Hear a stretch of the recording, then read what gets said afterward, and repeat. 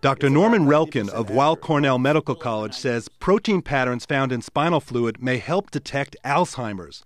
Currently, the disease can only be confirmed with a brain autopsy. Right now, we have to wait until people have symptoms before we can diagnose the disease.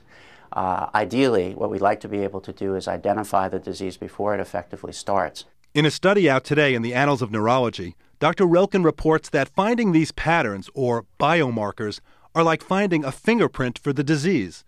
This is an important step forward in understanding this devastating illness and how it develops. But the test is not yet ready for clinical use. I was reading your paper. It's about 90% accurate, right? A little over 90%. Scientists believe a buildup of abnormal proteins in and around brain cells are at the root of Alzheimer's disease. The theory is that proteins turn into larger plaques that jam communication between cells and progressively kill them. Dr. Relkin's spinal tap test is just one of several new ways of detecting Alzheimer's early. I don't like losing my ability to remember things or do things right. 72-year-old Walter Klein, a former computer systems manager, started having memory problems 3 years ago. His doctors began taking pictures of his brain with a PET scan and found he was losing brain cells over time. Well, the light is okay here. The diagnosis?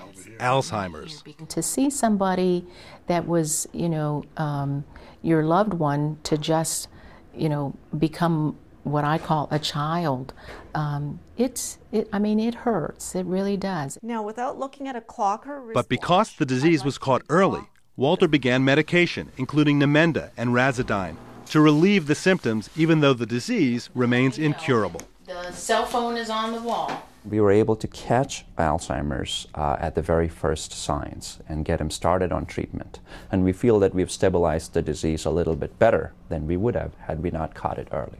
But is knowing you have a disease before you have symptoms always good? If there's a disease for which there's no cure, and which is a degenerative disease that leaves you in bad shape, do you want to know? We've done a study which has shown that individuals who have family members with Alzheimer's disease do want to know, and that getting this information about their future risk is still a relief because it takes away some of their uncertainty. And John, if there's no real cure for Alzheimer's disease, why is early detection so important?